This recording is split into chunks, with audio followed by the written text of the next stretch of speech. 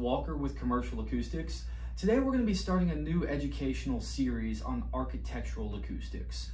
In the links below, you can still see our full Lunch and Learn series that goes into detail on each of these topics, but we want to break it down into bite-sized segments. So one of the most common questions we get is, how much acoustic absorption do you need? And how do you calculate it? It's not black magic, it actually is basic science, and we're going to walk through it today. So without further ado, let's get to it. Please like or subscribe or leave your comments below, and we'll get right back to you.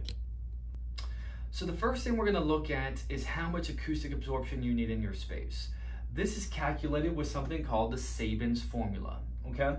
And what you have here is a coefficient 0.05 times the volume of the space, length, width, height, divided by the surface absorptive space, okay? So you're looking at a few different variables there, and all of this gives you your reverb time, your RT60 value. That's how long it takes for an impulse noise like a clap to go back down to ambient levels, okay? Your NRCs, noise reduction coefficient, that's how much sound each surface absorbs, okay? So a mirror or polished concrete, that's gonna absorb 0% of the sound that hits it. It's gonna reflect 100%. Whereas wood or drywall absorb just a little bit, about 10%. ACT and carpet might be 40%. And then acoustic panels, fiberglass panels, felt panels, those will absorb about 100% of the sound that hits them. And so let's see, if we plug this in, how it affects our formula. So in our first example, we're gonna use just the most basic room. 10 foot by 10 foot by 10 foot, okay? And that's 1,000 cubic feet of space. And we're going to assume the drywall, or the ceiling is drywall, the walls are drywall, and the floor is marble or polished concrete, okay? So then in the denominator, you see the surface absorptive area is 400 for each of the walls, okay? So 100 each, and there's 4 of them, times 0.1 for drywall. For the ceiling, it's just 100 square feet times 0.1. And then for the floor, it's 100 square feet, but it's marble or polished concrete with no absorption. And so if you plug in the equation, you've got 0.05, once again, times 1,000 cubic feet divided by 50 Sabins is what that's measured in. And that calculates to 1 second, all right? So is that acceptable for your space? Well, it depends on what your space is going to be used for. For a typical conference room, that would still be too reverberant and too much echo in the space. Whereas in a restaurant, depending if you want it lively or intimate, it might be just right. And for a multi-purpose space, that would definitely be acceptable. All right, so here, all we did was we changed the size of the room. We doubled the length, the width, and the height, but didn't change any finishes, okay? And you can see how greatly that affects the reverb time. At 20 by 20 by 20, that's 8,000 cubic feet in the top.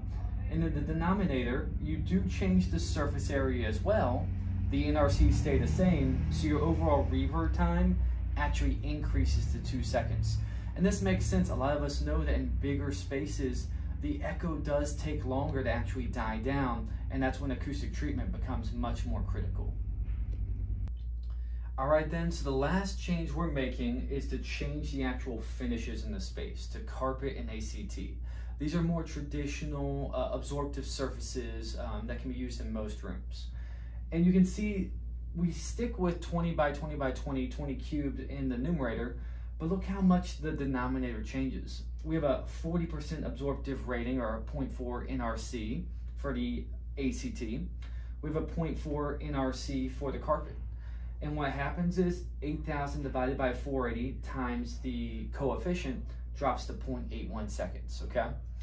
So while that's still maybe not acceptable for a conference room where you might still need some acoustic panels, some felt or fiberglass panels, it's still enough that it's going to be acceptable for most restaurant applications and the vast majority of other day-to-day applications as well. So that was just a brief look at the Sabin's calculation and how it uses the size of a space, or the volume, and the absorptive coefficient of each finish to determine what the reverb time in the space is. To calculate it, you do need to know common NRCs, and you do need to know what your target reverb time is. It is a little bit oversimplified because it does assume a rectangular prism, and it also doesn't look at specific frequencies, okay? So this is just looking at the overall broadband frequency, not speech frequencies, which can be particularly problematic. Here you can see standard acoustic fabric wrap panels and 1-inch or 2-inch panels. If you're just in a small team room or conference room, these are more than acceptable to stop that little bit of echo buildup. But generally speaking, for restaurants, clubhouses, or anything more significant, you do want a 2-inch thick panel that will treat those lower frequencies at 250 hertz or lower. We hope you enjoyed the first video in our educational series. Please do like or subscribe and leave your comments, and we will be releasing another video here in the next couple weeks. Thanks.